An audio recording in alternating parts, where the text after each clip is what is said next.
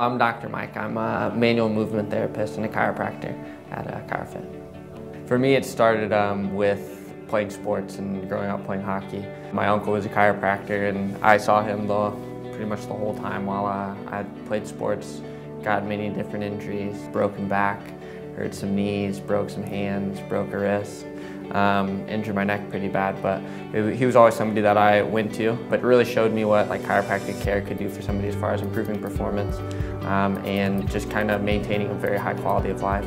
I ended up going to school in Kansas City, then back in St. Louis for chiropractic school, and it was then that I realized how diverse the practice of chiropractic can be and how many different people you can reach. Being in chiropractic school, you get the opportunity to walk into a bunch of different offices and you see a lot of different things and you see things that you like and you see things that you don't like. But from the moment that I was in here, I felt something different. I knew that it was something different.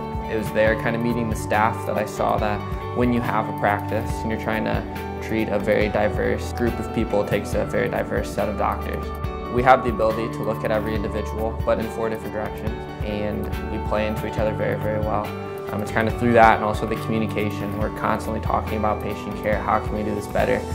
Where can we change this? What do we need to do? What direction do we need to go? And it's this team effort here at ChiroFit that has really kept me just fired up about where I'm at, what I want to do, but also the future of my career. My specialty is definitely the manual movement therapies. Most people they're not being touched, they don't like to be touched, or they feel uncomfortable being touched, but there's a real power in the hands and the physical nature of the practice, which is why so many people kind of come to us.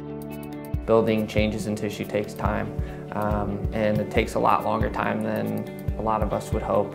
In the muck of it all, it's tough to see the end picture for sure. And so for me, I always say that I have to be patient for my patients.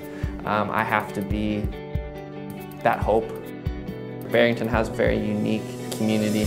We're in a good place where we can help them. We have a ton of staff and a ton of space and a ton of just kind of support to kind of foster that lifestyle, which is just high quality life and wellness. The thing that I love about what I do is that it's 100% completely applicable to every person that I've ever come in contact with. The ultimate goal is just to teach and to bring a level of awareness to the table through the movement, through the manual therapy, and just through the power of the care.